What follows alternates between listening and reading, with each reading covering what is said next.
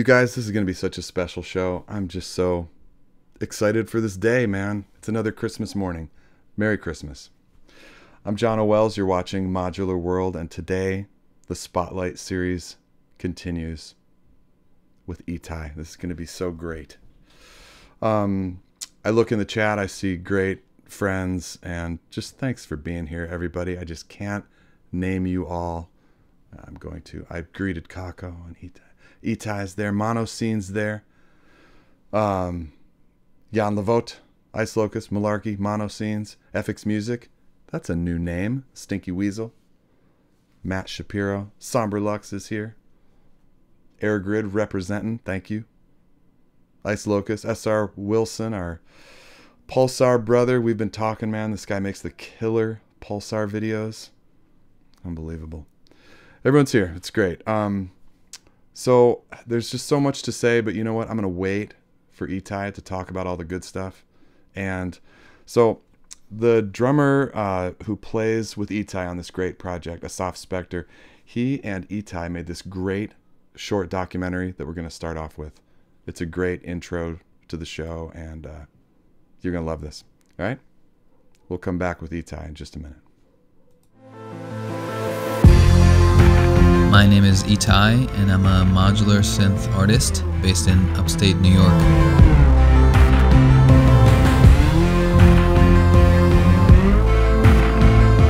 It's pronounced IIITAIII. It's basically my name with some additional letters.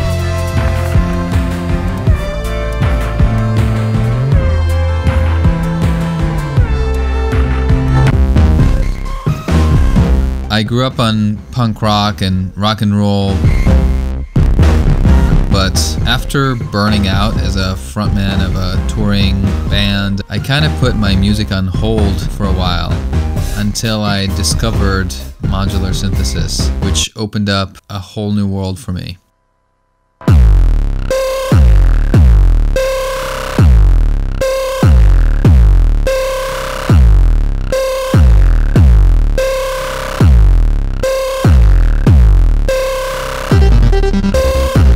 Modular synthesis became kind of an obsession. I really enjoyed creating this grimy, sludgy sound and not having to do that in front of a screen. Completely disconnecting, not having any kind of distraction.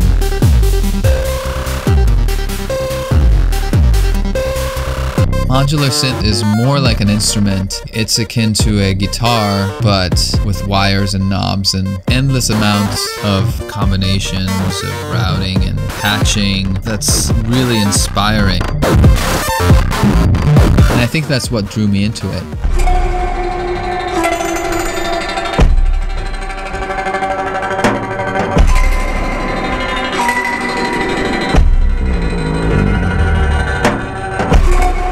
I had this crazy idea to build lights that would be massive, so I experimented a bit with what that might look like, and I built a few lights using some LED strips and Arduinos and hacked my way into programming to route CV signal into those lights to have that as a focal point.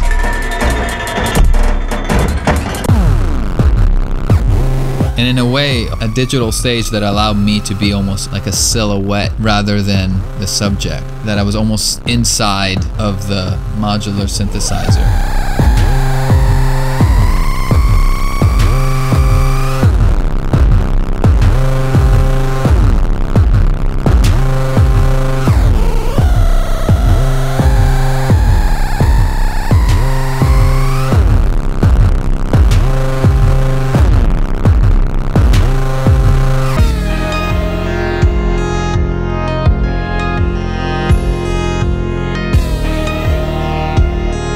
I've always been focused on songwriting as a form of expression. Even though endless amount of tinkering with modular synth, I always felt like it was a goal to create a story, a song, out of those experiments.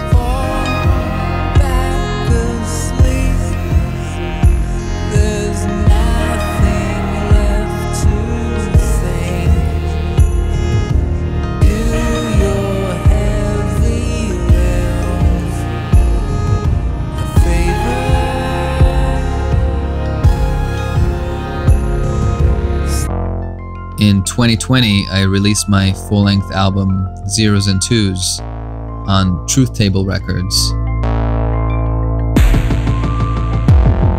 I remember getting the masters in March, right as the pandemic hit, and I wasn't sure what I was going to do.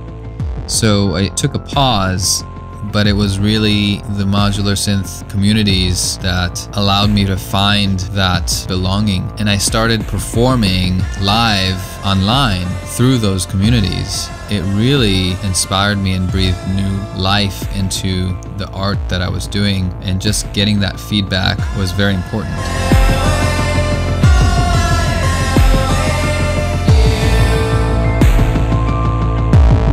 Got a chance to meet a lot of people through that experience. I had some great collaborations. One of them was with Jude Gergen, who shot these beautiful drone shots of New York City at the height of the pandemic, of an empty city overlaid on my first track from Zeros and Twos, and also reconnected with an old friend and producer, Assaf Spector, and we created a song together called Everything Changed.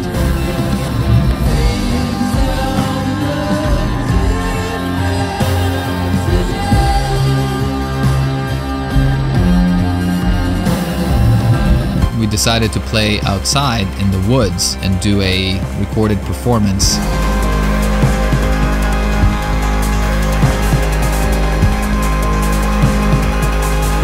That was the start of this partnership that led to my most recent album, Panic in Slow Motion. After we recorded a couple of songs and we did that performance in the woods, we realized that there's something special about connecting back to my rock and roll roots and combining modular synthesis and live instruments and that kind of punk rock and roll attitude.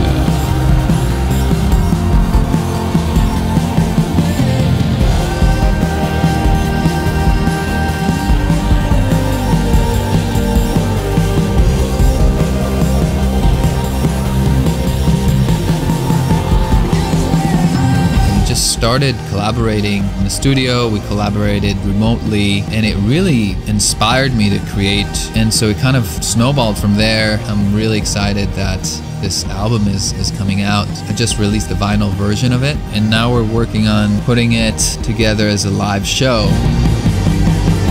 Panic in Slow Motion is very special for me because it's electronic music, but it's also raw and in the moment.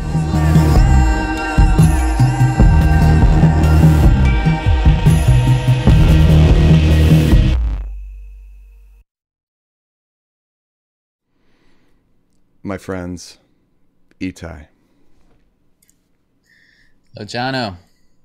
How are you doing? It's so, I love seeing that documentary. I mean, first, it's so nicely done, but I really we were here on all these performances, on all these moments, cheering you on, seeing you grow, seeing the project shape, the first record. I mean, just the whole thing. It's so cool seeing it laid out like that. Yeah, I mean, Well I do done. have to give credit, thank you, and I have to give credit to Assaf Spector for really putting that together. Yeah, I wasn't sure what he was cooking up when he was doing it. And by the way, he was supposed to be here with me in the studio, but he got sick, and so he couldn't make it. But he is in the chat, so kudos, Assaf, for putting that together. And as you saw, Jono, and probably some folks in the chat, lots of those experiments and journeys have been shared with this show. So it's all part of it, right? It's we're all in this together in a way. Well, I mean, I hadn't planned to say this, but I will say it, that you've been part of this channel and this channel's growth. You know, some of these people know this. Since its inception, but pretty soon after. You hit me up and you're like, dude, your logo is terrible.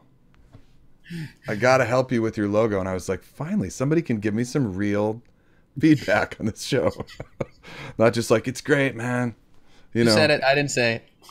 No, you were like, your logo's terrible, your colors are terrible, your branding sucks. Yeah. And Wow. you hopped in and you've just like helped me this whole time. So those of you who don't know, this is the other silent part of modular world right here. Your words, not mine. Well, but yeah, no, it's been an incredible kind of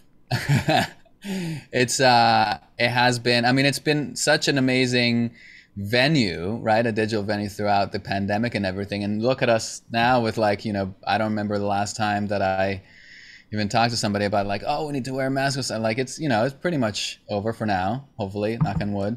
But look at you, look at this channel. It's here and it's thriving. Well, we're not going to stop just because COVID is, I can't say it's over. I'm not sure I agree with you, but I will agree to a point that we're in a new place, maybe. But yeah, there's no reason to stop this now because the global community has spoken. It's like people want to see these shows. They show up. They've told me as much.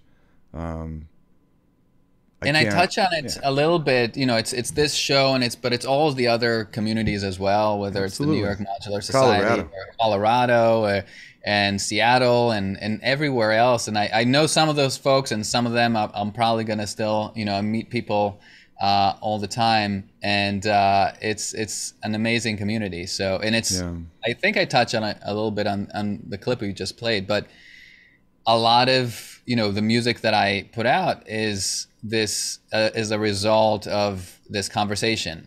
It's a result of this dialogue between, you know, when I post something on, you know, whether it's on this show or on my Instagram or on YouTube or somewhere else, and you get certain reaction, and a lot of times I'm surprised, like, oh, this, like, that sketch, that's something that you liked, and then it helps me kind of look at it from a different angle.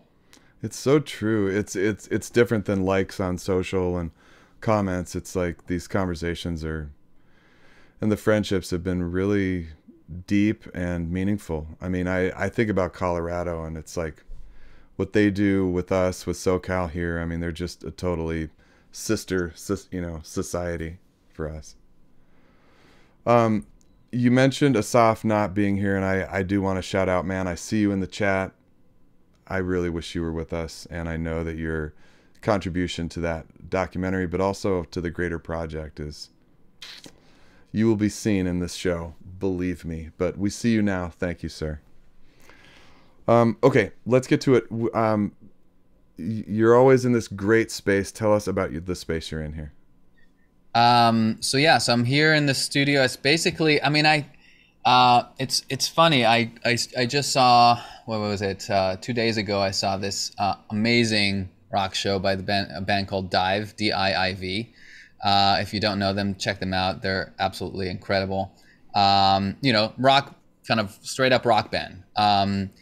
But they made a point to kind of like say like how grateful they are for being a DIY band and having that kind of recognition. And it kind of made me think, like, it is a DIY space. Like, I see myself as a DIY artist, and everything that I put together in this studio is in that spirit of kind of, you know, it's kind of like an expression of what I'm trying to make, and I use this space that I have in order to kind of like to express that. And and I'm fortunate that I have this kind of, it's almost like this staging area.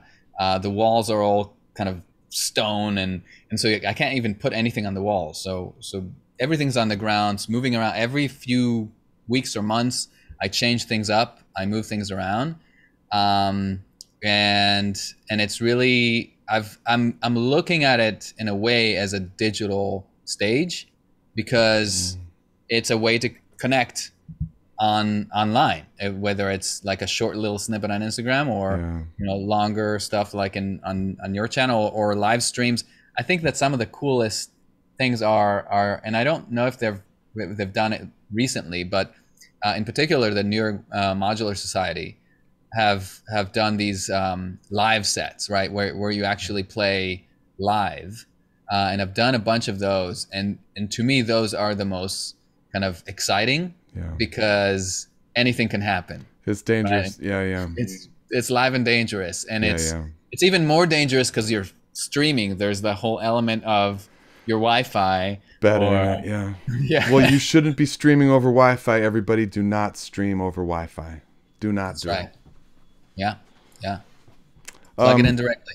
You mentioned the DIY aesthetic, and that really does go hand in hand with your punk rock aesthetic that I know you and I really share and really love.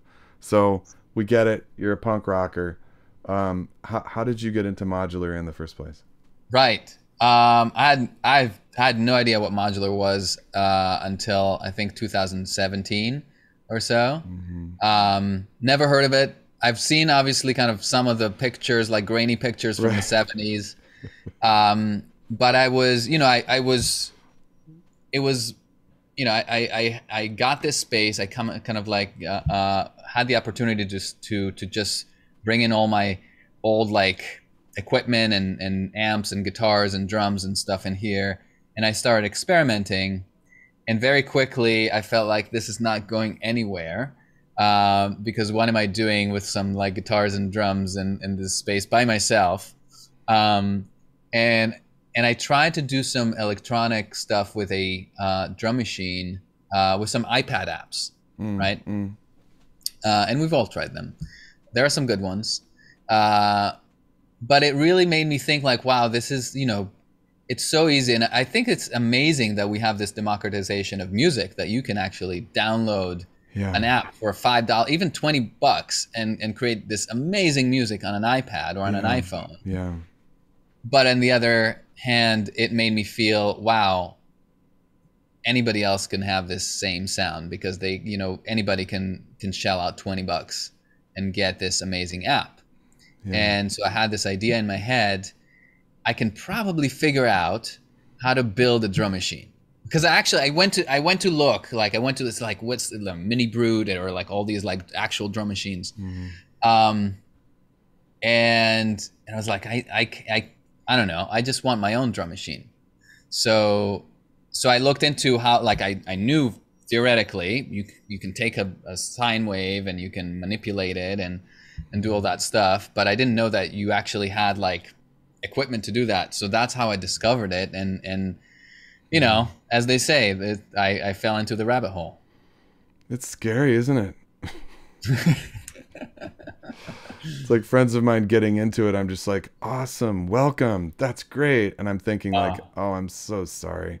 I know. I feel that too. I was like, because I've a few of my friends have gone down this road, and I'm like, yes, I love it that you're here, but right. I'm sorry.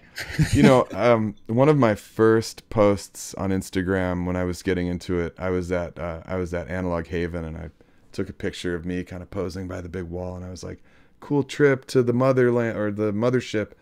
And one of my friends wrote, don't do it, run away, stop. And he emojied a bunch of dollar signs. And I was like, haha, idiot. And he's totally into it now. Totally just into it. Posting, getting modules, just doing it. It sucks you in. It sucks you. And that's the thing. I really meant for it to be a drum machine in the beginning. Like, I need a drummer. I don't have a drummer. I'll make a drummer out of wires and knobs. And like, oh, it's not just a drummer anymore. It took over the whole band. Right? It's so awesome. Oh, God. Now, tell me about you and Assaf, and how did you start playing together?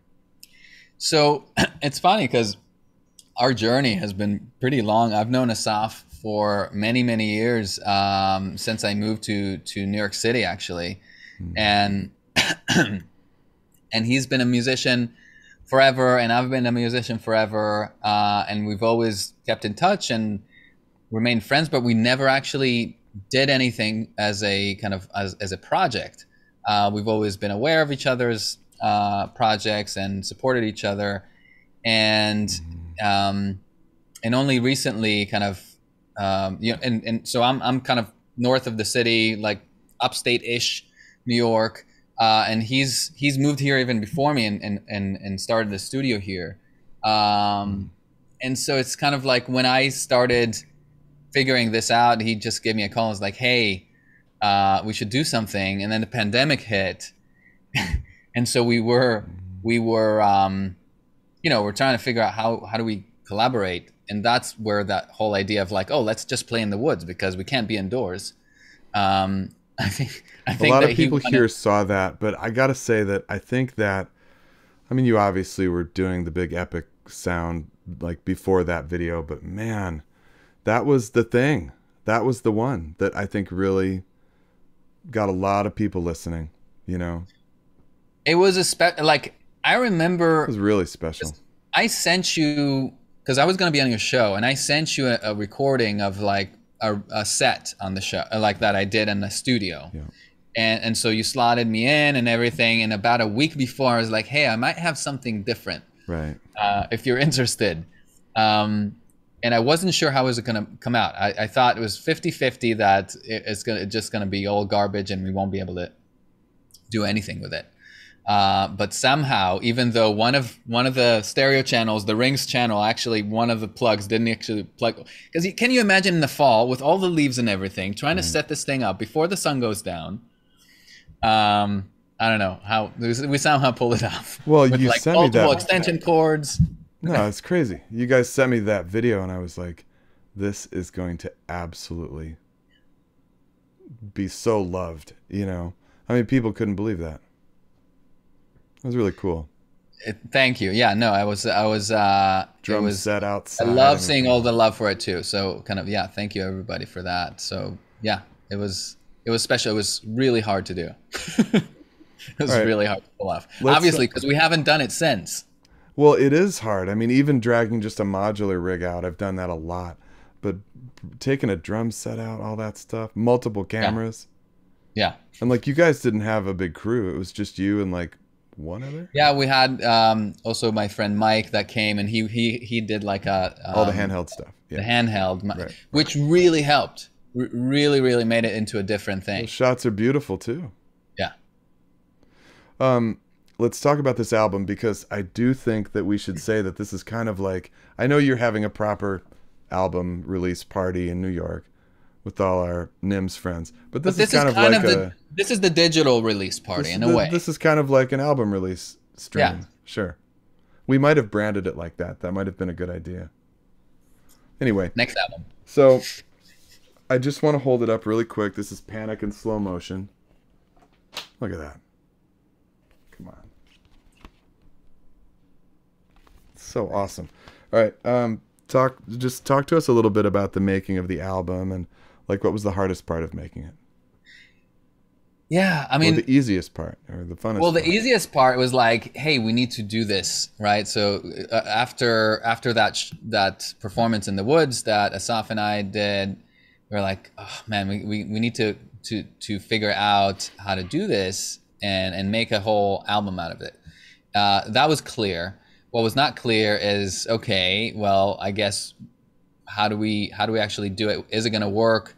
We knew that one song worked, so we looked at a few songs from my previous album. The original plan was, let's do a remake in a way of the previous album with like drums, modular, and some other stuff. And very quickly I was like, this feels like going backwards. I need to write more songs. Right. And so we thought we would do kind of like a 3-day session in the studio, and that would be it, and we'll kind of figure it out. I remember that. Yeah. And we went there, and I brought my whole rig and everything, and I think there is some footage of that in the clip you just showed. But it was really exhausting. It was not like that performance in the woods, like just like, one take and we're done. It was now you get all serious and you're gonna track be all yeah. So it was really hard, but we got 2 tracks out of that. But then we started collaborating remotely. So the flow that, because the first 2 album songs we recorded live together, right? It's like, let's just do it live and dangerous and all that. Right.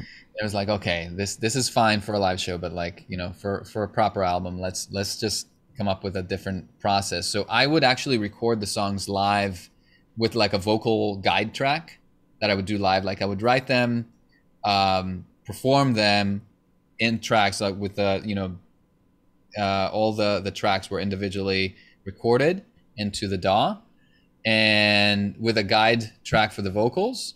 And then Assaf would like add instruments on top of that, like the drums and some guitars and some violins, even in some songs. It's, you know, and it's funny because then he would send it back to me with like, oh my God, it sounds amazing. And I wouldn't even know what he would add to it. And then I would, you know, kind of finish up with the last kind of the final vocals on that. Right. So cool. So let's talk about, down below we have a link to order the vinyl. And as some of you know, I always release the audio from these shows to channel supporters. So if you want to support this channel through Patreon, the links are below, or you can hit the join button and join on YouTube, and you get downloads of the shows, right? All the exclusive stuff that's happening on these shows. But to those of you watching right now, if you order IITAII's album during this show, you're going to get all the audio from this show also. So people who are watching this in the future, tomorrow, later today, I'm sorry. That offer is not forever. You are the lucky few who are watching right now. And I would say, like, yeah, you were holding it up.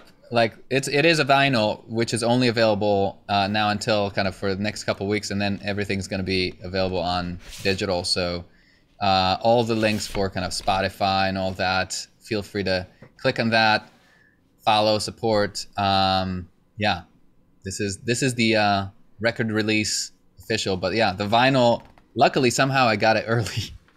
So I was able to just like, oh, okay, vinyl's available. Well, this is that place in, where is it again? Made in the Czech Republic. I'm not going to disclose all my secrets of how to get a vinyl done quickly, but yeah, hit me up on Instagram or something. Well, I mean, there's multiple people who are like, I'm doing a vinyl, I've sent it in, I'm not going to get it for like 18 months. And I'm like, I know. 18 months, we're going to be dead. Or like, who gives a fuck about the record which you made 18 months ago? And you got it in like weeks. Yeah. Czech Republic. Hit up IITAIII if you're making vinyl this year. Okay, let's get back to some music.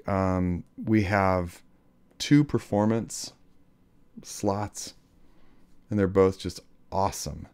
And they each have 2 tracks. So tell us about what we're going to hear on this next block. So I think that this first block is going to have 2 live tracks that I recorded with Assaf here right behind me a few days ago. And the first track is called Panic in Slow Motion, the title track from the album.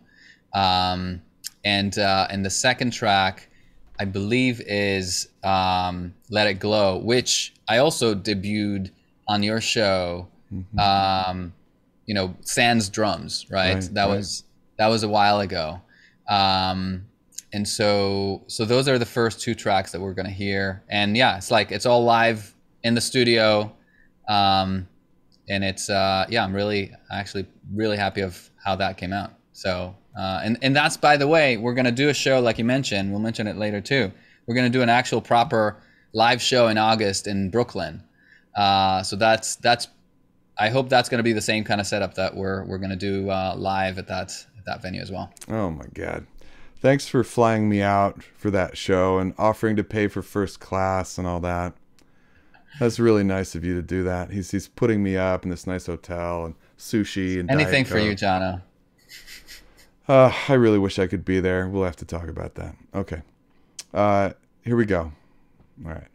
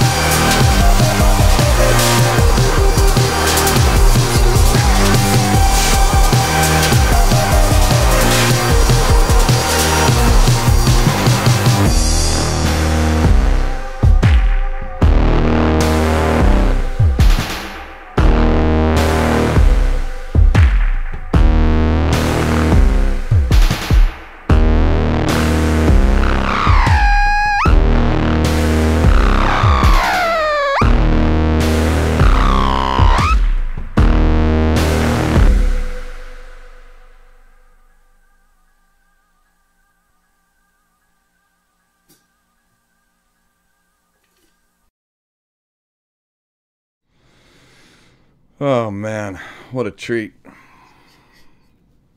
Thanks. Thanks, man. Yeah. Yeah, no, thank you. So Thanks. fun. Yeah, thanks for the kind words, everyone. Okay, so everyone always asks about the lights. So we know you created them. This isn't a kit. We saw you making them in the mini documentary. Tell us about that. Yeah, I mean, I've always, I mean, one of the things that I really loved about, and I think everybody loves about modular, is the, you know, blinking lights, or, you know, like the cliche is like blinking lights and whatever, right? Right. And I've always had kind of like, since I started tinkering with it, I really wanted to accentuate that part of it, and so I experimented with it, and I kind of, you know, just my nature of wanting to hack things and do things up, like I just created bigger and bigger lights. I started with a small little shoebox, and then I went and I found this like round thing, Right. like almost like a drum. Yeah, yeah. I made those lights. It was like sort of like a floor tom size. Right. Yeah, yeah. And I had that behind me for a while, and you know, people reacted to that. It was like great, especially when you put that like kind of, you know, like I have here with the depth effect, that you kind of have them blurry in the background. I always thought that was cool. And then I think we talked about it maybe a year ago or so. I was like, You were like, I'm going to build a wall of lights. And I'm like, you're nuts. Awesome. Because I imagined it as like almost like this, you know, like a Marshall stack Right. amps of like these lights. And that's Right. actually the dimensions I took of like a Marshall cabinet. Right. And I thought it was like, well, if I build it I'll up, build like 9 of them, maybe. Yeah. right. It was, and I knew it was going to be a tough project, but it was really hard. And I had a lot of people actually help me. I had my old drummer, Leron, who has a studio in Brooklyn. He actually constructed the boxes. So the boxes are wood, and they have this like panel that can come off, and it has like this, you know, frosted plastic on it. So it's been quite a project. And the thing is that they're completely CV, right? That you just plug a 1/4 inch into it, and there are a couple knobs. And actually there's 2 inputs for each one. So you have the outside of it and you have the inside of it. Right. Right. And so that's 9 times 2, that's 18. So I have 18 cables running out of my my modular rig into these lights. And so I actually have a couple modules dedicated just to kind of control them. So I have one that's kind of a router, so I can say, okay, the kick would go here, or the snare would go over there. And then I have also a randomizer where I can just, you know, for all the outside lights, for it to just kind of scatter it and tell it to go all kinds of places. So it's completely, you know, I feel like it's part of the rig because it is also completely CV. There's no MIDI, there's no computers, there's nothing other than CV signal. So Ossie says there will be 90 boxes at one point. That's right. That's right. When we take it to kind of Coachella or wherever, we're gonna make a huge wall out of that. No, that's when you're going to be hiring a company to do like an LED wall, and you can CV to certain parts of it. I don't know. DIY, man. Bad Machine, local friend here, Pack, asks, and this kind of segues into our next section. Sure. He asks, how many songs can you play without repatching, or do you have a set patch which you work within? So let me add to that. And we've talked about improv versus sequence. I know you like the Nerd Seek and a few other ones. So how much of it is pre-programmed versus improvised? And then how do you recall all these songs? Because like we saw in that last performance piece, I had said, like, is there any way you can do it live so you just go right into the next song and, you know, they're not cut up? And you're like, yes. So how are you going to do this live and keep the next patch going, and how does that work? So I think it is exactly that kind of balance between having things pre-programmed and being able to be recalled, which like you mentioned, the NerdSec is like, that's been my kind of godsend. I've tried all these different sequencers before, which work. You know, you have a bunch of different sequencers that have like recall capabilities. For me, NerdSec has two major things going for it. One, it works on a song level, so you can have, and it's a tracker, right? If you're not familiar with it, it's like it's a tracker, so all the tracks kind of go down. It has, I think, 6 different modular outputs, so like CV outputs of gate and CV, so you can control both the kind of start and stop and the melody. But more importantly, it has an SD card, so you don't need to freak out if if something happens. You can just back it up, and then you can recall stuff. But you have to stop everything in order to recall. So that's where I think there's, both for that reason and for the reason that to get things kind of keep it feeling alive and not just like, let me press play and that's it. Right. It plays along with other sequencers. So I have the Rene V2 that does a lot of the work on, mostly on the rings, which is being controlled also by the NerdSec. So all kinds of different parts, so you can actually change the melodies and change the progressions. But then, the Metropolix is ridiculous, with doing all kinds of crazy stuff, and you can control it live and play with it. It's almost like this improvisational tool, but also it has, you can recall banks. So I actually have these notes, these handwritten notes, like this color is for this song and this color is for that song. Right. So there's like 3 major sequencers: the NerdSec, Metropolix. I think there are 5. So there's the Metropolix, the Rene, the XOR NerdSec. There's also the what's it called? Variegate 8+, which is the drum sequencer, which most of the drums are usually from the NerdSec, but sometimes if I want to add like drums on the fly, I can use that. So I can actually program it on the fly and add stuff, or add it, if I stop the NerdSec, and then I can just add like another beat going. So they share the patch cables.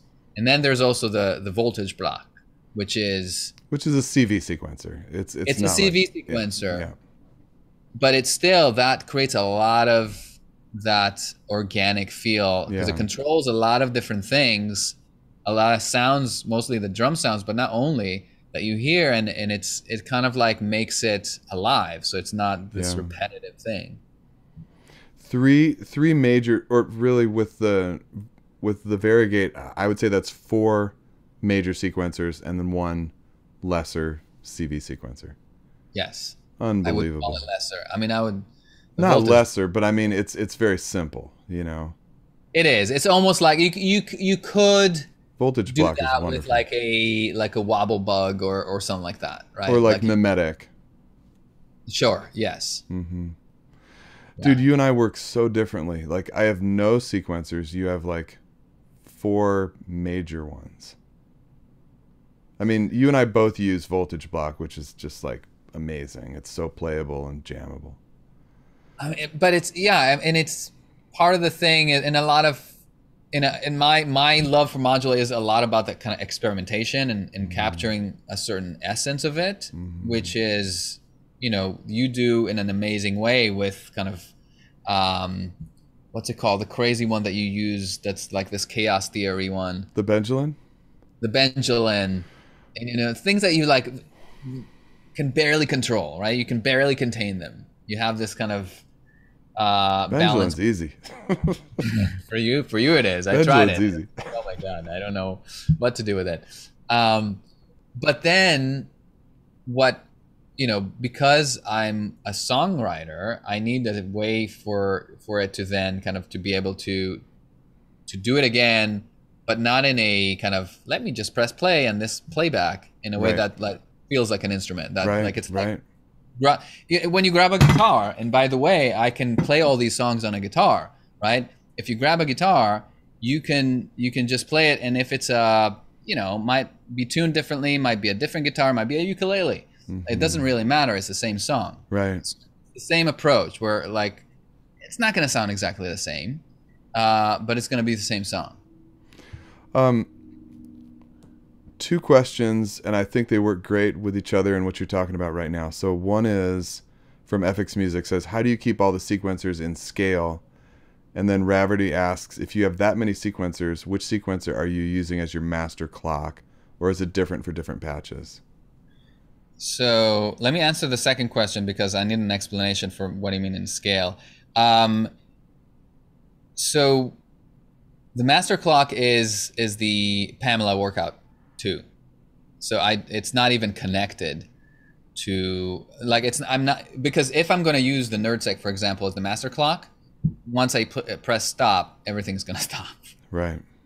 So I need to have a separate master clock, which is Pamela.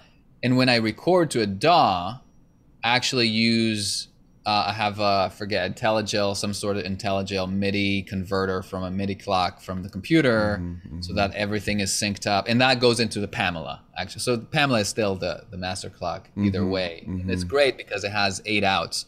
So it just goes everywhere. Right. Okay. So I would think that scale, he's talking about, yeah, like how, you know, everybody is quantized and everybody's staying in tune. Right. Okay. So like I mentioned, the Rene V2 has a really cool feature where you can control it via CV. You can control which bank and which exact sequence you are recalling, because it does have a recall feature, which recalls a lot of the functions and the melody and which notes you're using and all that stuff. But it has no screens, right? It's completely analog. But you can plug in to a mod input there and send a CV. So I basically, it's a little bit of a shot in the dark, like you just play around with the CV until you hit it. But the NerdSec can actually communicate with it that way to sync up, right? So that's how you keep those in scale. Oh, I see. And then everything else is notebook, right? I don't know, the notebook is not right next to me, but it's like I literally write down certain things. Like for this song, the Metropolis needs to be at the color pink and not green, right? So it's a little bit of programmatic plus, you know, some chicken scratch. So in the breaks of songs, you're switching song mode in NerdSeek to the next track. You're going to Metropolis, and between songs I'm very busy. I'm like doing a lot of little things. Oh god. Switching BPM also on the Pamela. Right. Yeah, and that's why the Pamela actually just makes me anxious just even hearing that. There's not a lot of difference in the BPM in these songs, but sometimes I kind of like, I have a, you know, drop from 170 to 130. And, you know, I don't have it in this set, but sometimes I would keep like one of the sequencers going and it kind of like slowly just slow it down, and which is kind of makes it a part of it. And now I regret that I didn't do it. Yeah, you really phoned these in, man. They don't sound awesome. It's okay, you know. Oh, in tune. Wait. Quantized, yeah. Well, yeah. I do use, so one note about the tuning of it. I have a guitar tuner connected to my mixer, and I have like a Q output. So like before a performance, I would just tune everything as if I would a guitar, like, cause all the analog stuff in particular would just be way out of tune every time. And remind me, which of those oscillators on the top row, which you love so much? That's the AJH mini mod. So that's kind of like a model. Yeah, the Model D replica, basically. But very, very high-end circuits. So they stay in tune, not necessarily stay in tune, but they stay in tune regardless of the octave, which is hard. Like the Mother 32, for example, does not do that very well. Right. And so you can actually, you can kind of trust it once it's heat up, like for, you know, you need to have it on for 30 minutes or so. and then tune it once it's tuned, and it's kind of, you know, unless you have like drastic changes in the temperature or humidity in the room, which could happen, then we can trust it to kind of be fairly solid. I mean, you know, again, that just makes me anxious just hearing that, because sometimes it's like I've done shows where it's like you don't have time to have all your shit on for half an hour. You're up next, you're pulling your stuff out, you know. No, well, you literally need to kind of connect it to the wall, and even if it's still closed, like just kind of warm it up, kind of like have it on for a while before. That's not always possible in different places. Yeah. That's how it analog, I mean, analog oscillator people, man. Yeah. I don't have much of, like, there's between that and the DPO, those are my main kind of analog oscillators, and most of the rest are DPO digital. Doesn't need half an hour. I don't know. Maybe the Mother 32 does. I mean, that's what they say, right? They say half hour. Half hour, man. Jeez. I think it's probably more like 10 to 15 minutes, but right. You know. Even that. DPO, I always thought tracked, you know, pretty quickly. Yeah. Yeah. All right, we're getting lost here. We could talk about every oscillator in the world.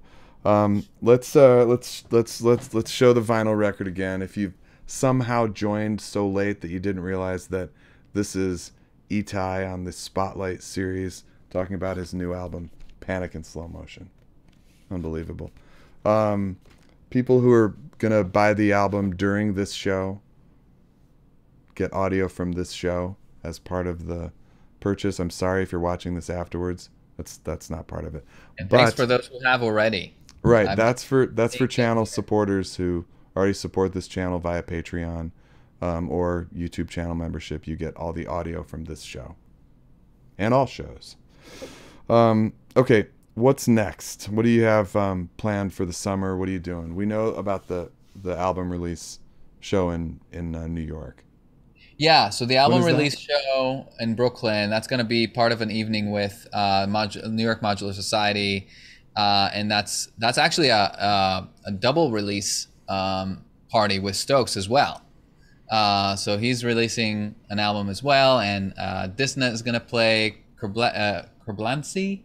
I can never pronounce it. Kerblamsky. Thank you, and sorry about that.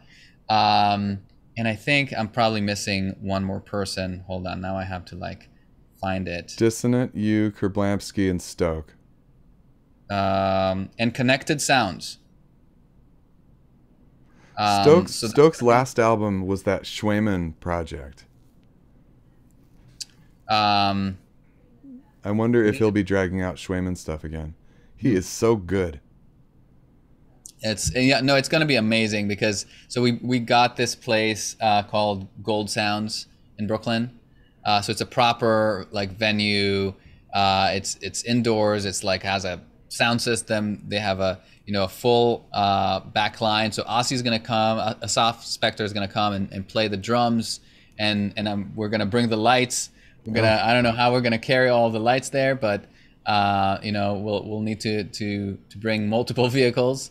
You got to get roadies now. DIY. But if you want to volunteer, we always need help. Well, you're already flying me out first class, so it's the least I could do is carry like at least one. I'm gonna send you a bicycle that you can ride over here.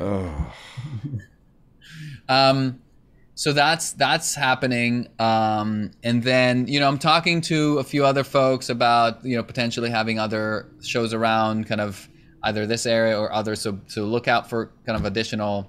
We're gonna just keep our lips sealed on that one. Yes, but big plans. So I'm hoping to play out more this summer and fall. So things they're definitely in the works, and then also keep writing stuff, and it's just always in motion, these things. So I'm gonna keep releasing things and playing either live or virtually. Gizmotron recommends to make the roadies dress the same. Okay. You've seen that. Like when I saw Jack White play, he like made them all come out dress like idiots actually, but maybe you could think of something. I could. Well, I do have my kind of the screen printed shirts that I'm, also DIY, by the way, that I've been doing here from the studio. They could So definitely I wear already your have shirts. Well, yeah, I don't know. Maybe the leather jacket. Maybe send them all out wearing the motorcycle bomber jackets. Might get a bit hot in New York in August in New York. Yuck. Bomber jackets in New York, yeah. Okay, we have one more performance block with 2 more tracks. You want to set these up and tell us what we're going to be hearing? Yeah. So the first song of the two tracks of the next block is called "Stop Making Sense." It is not a reference to Talking Heads. It's not a cover. No. It is not a cover, but it's the first song off the album. So that's the first track, and then the second track in this block is "Where Did We Go," which is actually kind of a re-rendition. That's one of the only re-renditions that Assaf and I created. Actually, that's from the first EP that I've created, and it's very different arrangement. Yeah, those are the 2 tracks that we're gonna hear next.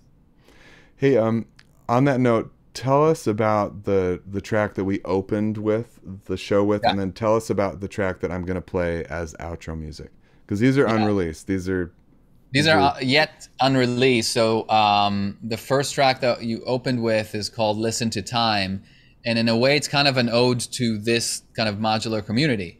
It's about getting lost in the frequencies and the patch cables and all the kind of the goodness that modular brings. So it's a bit of an ode to the modular communities. I love it. And then the one that you're gonna close up with is "Save the Robots," which in a way it relates to it a little bit. Is kind of nostalgic look of looking back at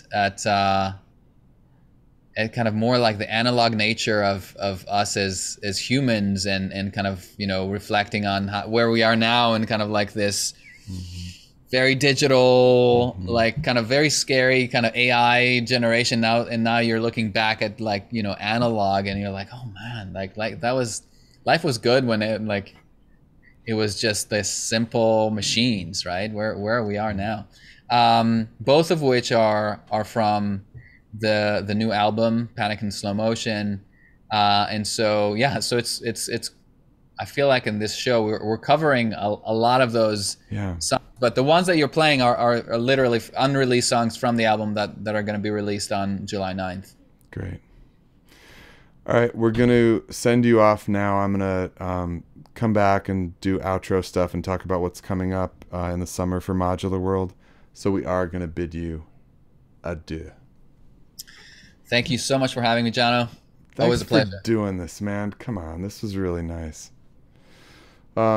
Okay, my friends, Itai is going to leave us, and we're going to finish up with this block, and then I'll come back and talk about exciting summer stuff.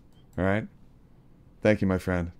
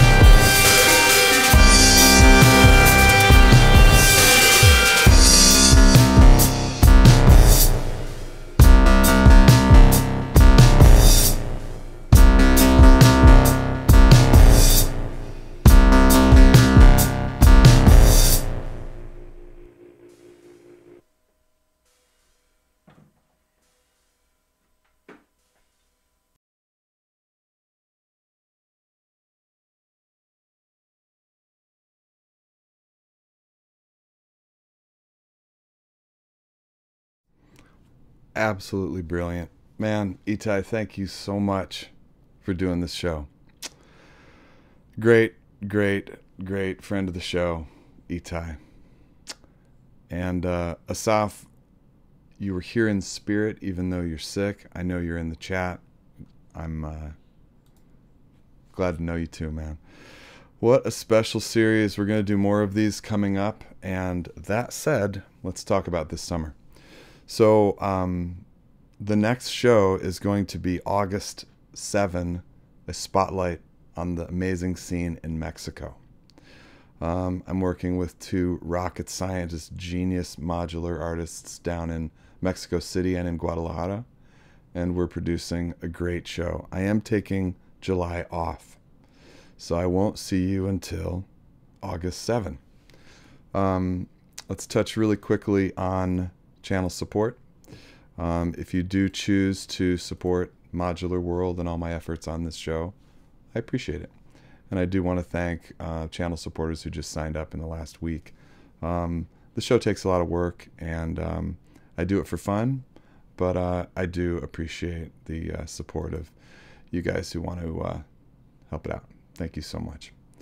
And a reminder that patrons get audio downloads of this whole show, as do people who are buying this record today during this show. People in the future watching this broadcast, I love you. Thanks for watching. But this is a one-off for this show. Yeah, thanks so much for being here on a Saturday. Usually this show's on Sundays. I know Saturday's a little harder to watch, but it was the only day that worked with our scheduling. San Diego people, we have Modular San Diego happening live tomorrow. It's going to be great. Follow Modular San Diego on Instagram. And otherwise, my dear friends, I'll see you on August 7. We're going to close out credits music with a track called Save the Robots, which Itai talked about just a minute ago. And, yeah, signing off, I'm John O. Wells. This is Modular World.